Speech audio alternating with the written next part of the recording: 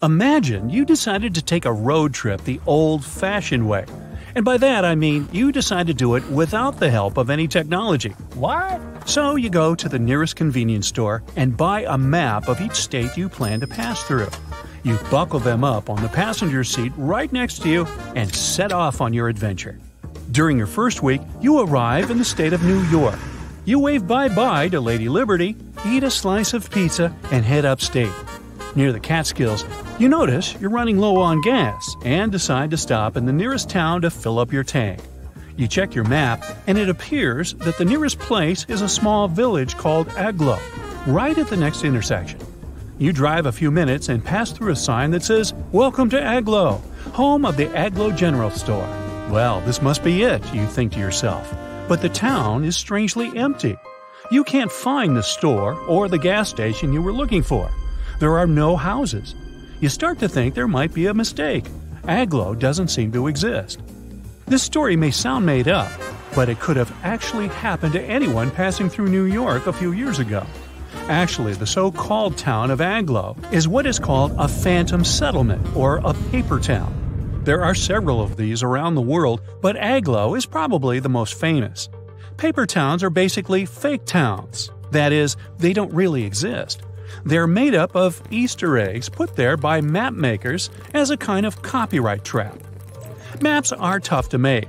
To create a map from scratch, one has to do years of fieldwork or analysis of satellite photos. That's why plagiarism has always been rampant among map makers. It's pretty easy to redraw the same geographical features from one map onto a new map, and it is hard to get caught. People are, after all, drawing the exact same world. That's why map makers came up with a way to catch individuals stealing their data. Some map makers may include a mountain that is bigger than they are in reality. Others might add a slight turn on a road, where in reality there is none. For example, in the early 1970s, a fake mountain peak appeared on some Boulder County maps. The addition of this previously unknown peak, called Mount Richard, into local maps began to confuse Colorado rock climbers at the time. It turned out that Mount Richard was one of these copyright traps, put there by a local mapsman called Richard Ciacci. Let's just say he must have decided to pay a tribute to himself with this little addition.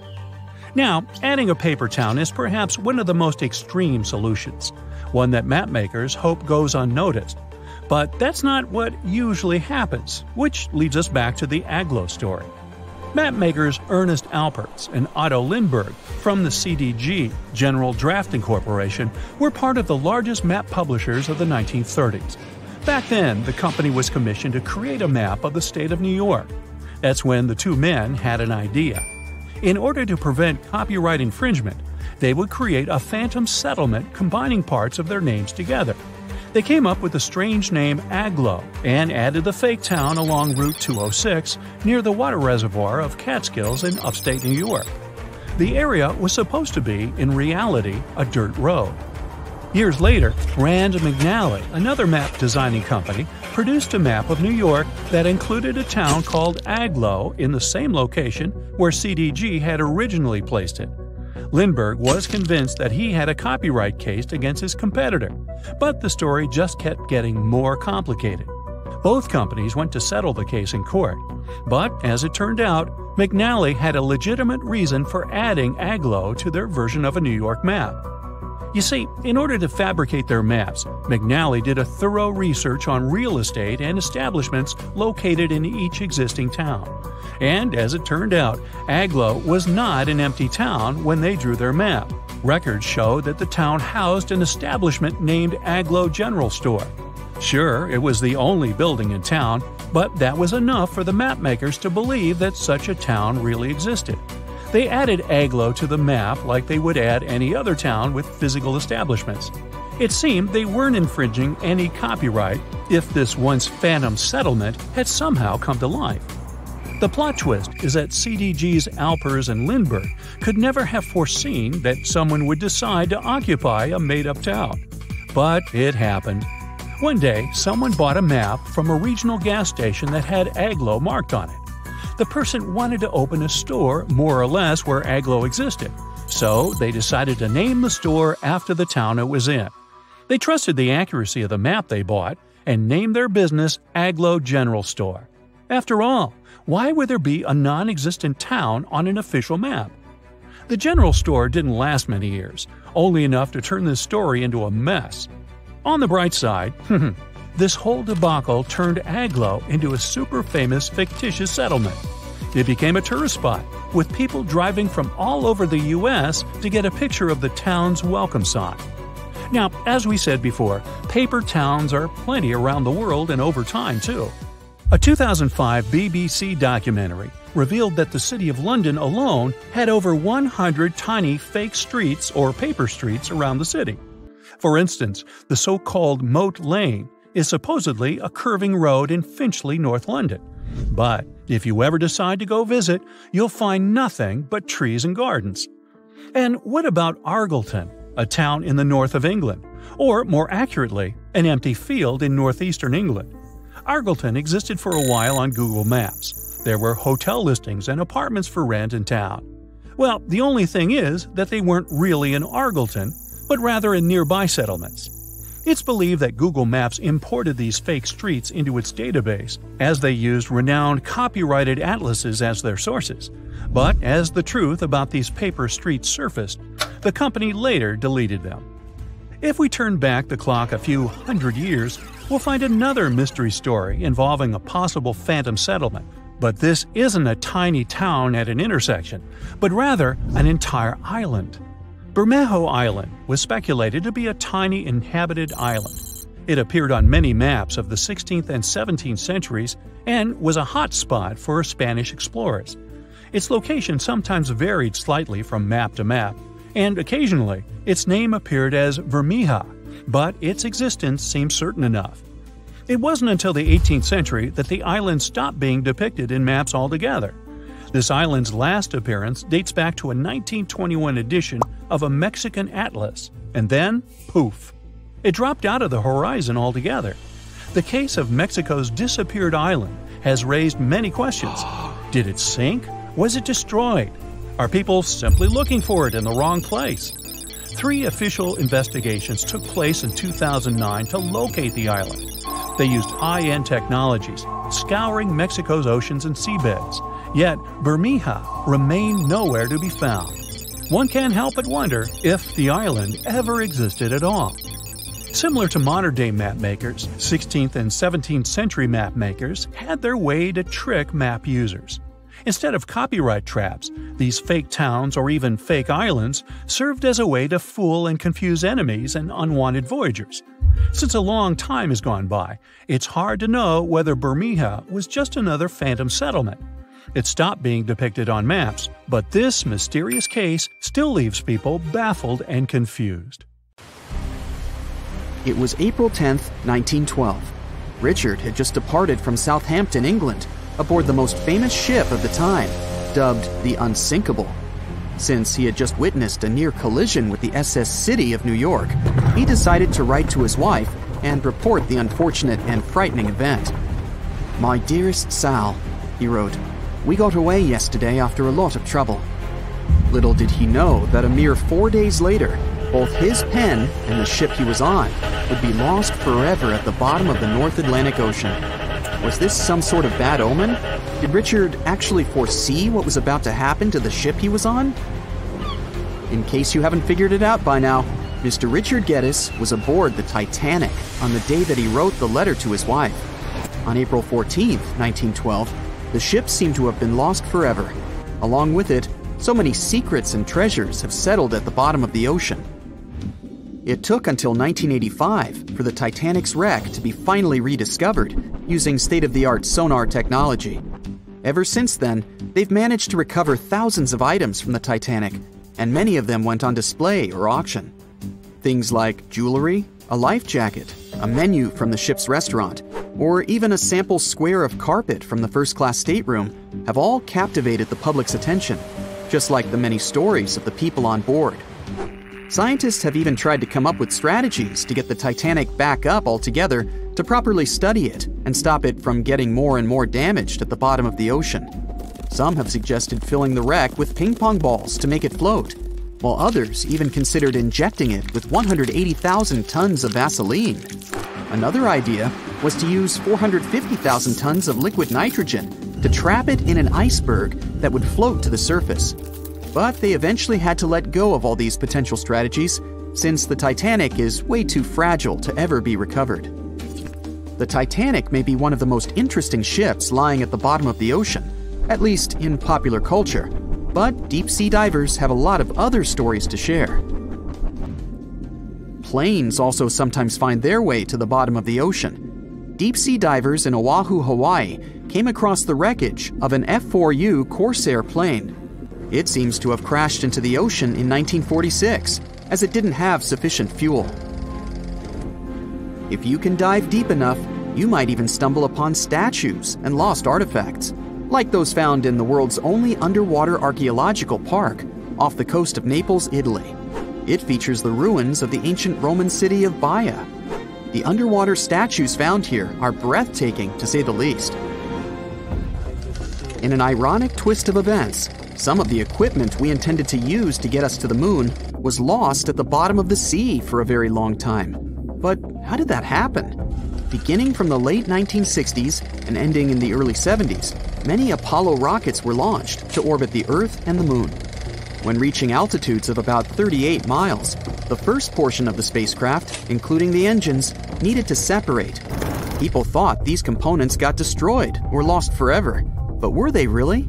In 2012, a team of specialists discovered a bunch of rocket engines 14,000 feet off the coast of Florida.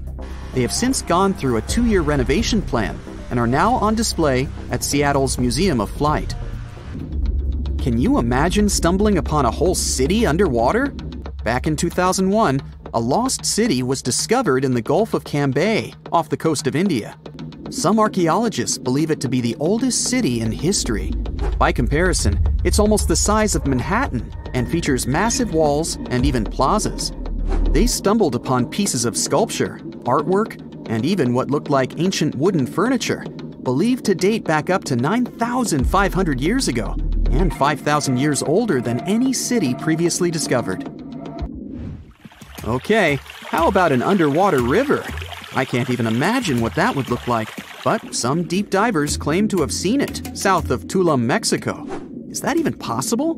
Well, not really, since the Cenote Angelita Cave is not a true river, but a very special type of optical illusion. It's formed by a halocline, meaning a cloud of hydrogen sulfide at the bottom of this underwater cave. Turns out you can actually swim right through this cloud, which makes you feel like you're swimming through a flowing body of water. Not all things discovered underwater are inanimate objects. Some of them are actually quite scary sea creatures. A jellyfish might not be on your list of things to look out for if you can avoid the stings. But this giant one, also known as a lion's mane jellyfish, is the largest known species of its kind. In all fairness, you'll only uncover it if you happen to dive into the waters of the Arctic, Northern Atlantic, and Northern Pacific Oceans. You surely won't miss it, since it stretches across 120 feet from the top to the bottom of its tentacles. When it comes to deep-sea diving, a lot of people are looking to discover some lost treasure. One diver was lucky enough to have hit the literal jackpot when he came upon nearly $1 million worth of treasure on the bottom of the seabed. That was back in 2015, when this lucky diver was swimming just off the coast of Florida. What did he find, you might ask? Well, about 51 gold coins, 40 feet of gold chain, and a rare single coin that was tailored for the King of Spain, Philip V. Speaking of people looking for lost treasures, divers also sometimes found pirate ships. They discovered one of these pirate shipwrecks in 2015 off the coast of Colombia. It dates back to the 18th century. The value of this forgotten ship was estimated to be between $4 billion and $17 billion, as it contained treasures, precious stones, gold, and countless other really valuable items. By comparison, a whole island in the Bahamas is up for grabs at $75 million. A computer is the last thing you'd ever expect to discover underwater, right? And this was no regular computer, but an ancient one. And yet, Someone stumbled upon it between 1900 and 1901 on the spot of a shipwreck located off one Greek island. Researchers believe this weird stone contraption to be the earliest form of a computer.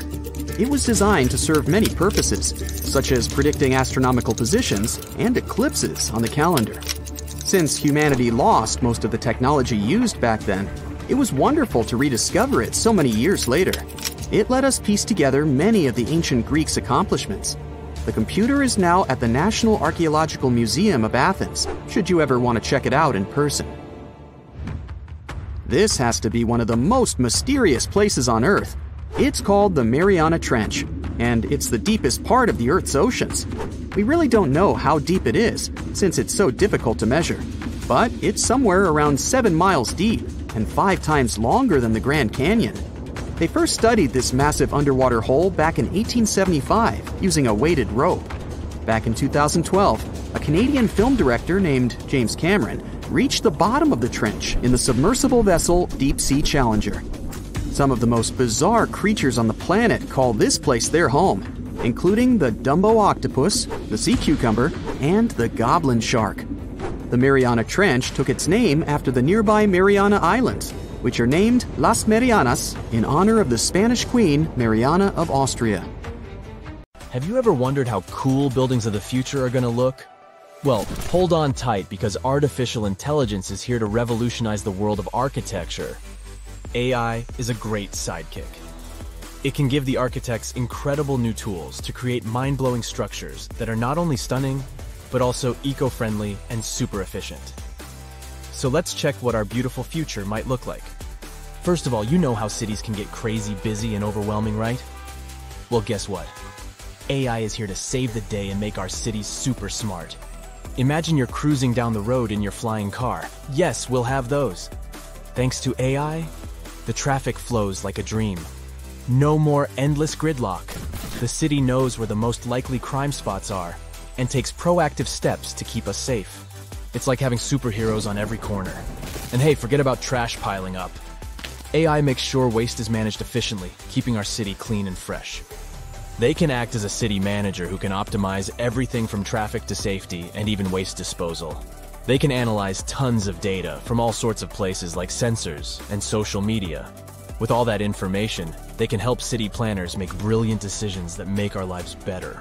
Okay, so you stroll down the street, and your eyes are instantly captivated by an extraordinary building. Its futuristic curves and features make it stand out from the rest. And it not only catches your eye, but also gives Mother Nature a high five. You might think it was designed by a genius architect, but little do you know it was actually a collaboration between humans and artificial intelligence. Imagine having a super smart design buddy who can whip up thousands of incredible building ideas in a blink of an eye. That's what AI-assisted design software does for architects. It can generate and assess a ton of design options. They take into account stuff like the best materials to use and the perfect placement for the building.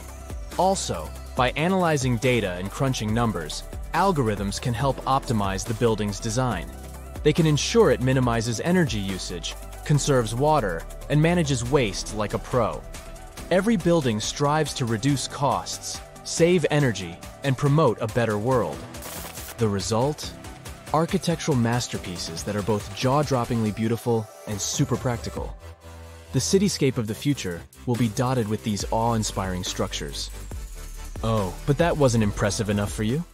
Well, how about a stunning, futuristic building that seems to defy gravity? It's not made of traditional bricks and mortar. Oh no! This marvel was created using the powers of 3D printing. With the help of AI, architects designed every intricate detail and fed all the important data, like what materials to use and how the site conditions might affect the structure. AI algorithms worked their magic to optimize the design, making it both breathtakingly beautiful and rock solid. 3D printing is basically like having a magical machine that can create awesome structures straight out of a sci-fi movie, and AI jumps in to make sure these structures are not just pretty, but also strong. In the city of the future, 3D printing will become the ultimate architect's tool. It will allow them to create structures that were once impossible to build. From mind-bending shapes to intricate details, the possibilities are endless. But AI isn't just making buildings look great. it also makes them efficient and cozy. Let's say you step into a futuristic office building, and voila! The lights automatically adjust to match your mood, and the temperature is set perfectly for you.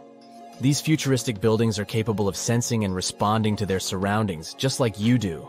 They control the lighting, keeping it just right for the time of day. They manage the temperature, so it's always cozy and comfortable. They even keep a watchful eye on security and fix small issues before they become big headaches.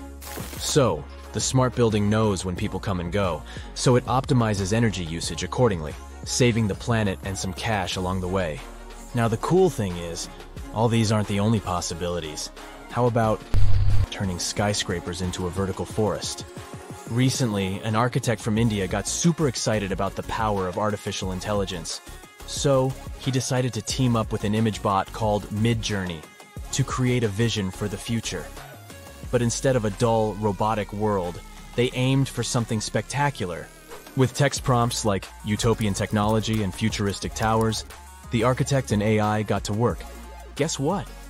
Midjourney didn't disappoint. It conjured up a world where buildings were covered in lush vertical forests and adorned with shapes inspired by nature. They wanted to create a sustainable future that harmonized with the environment. The architect, Manas Bhatia, is super positive about AI's potential. He doesn't see it as a threat to his job, but as a powerful tool for positive change. He envisions a future where architects and AI collaborate to make breathtaking designs.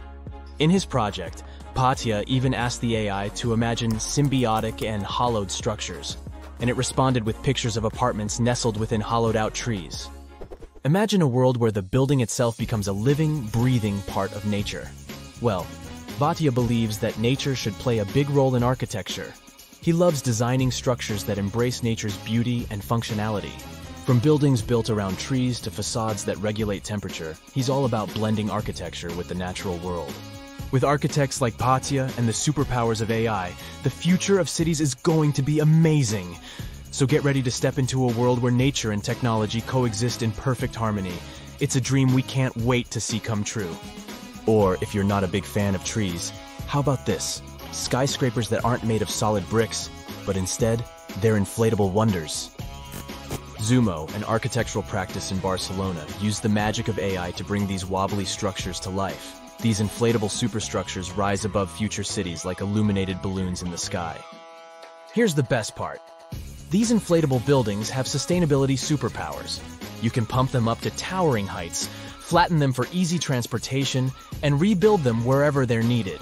Plus, they're powered by renewable energy, reducing their impact on the environment. Pretty cool, right? Phew, the future is zooming toward us like a rocket. Artificial intelligence can become the secret sauce that makes architects' work extra special. But hey, with great power comes great responsibility.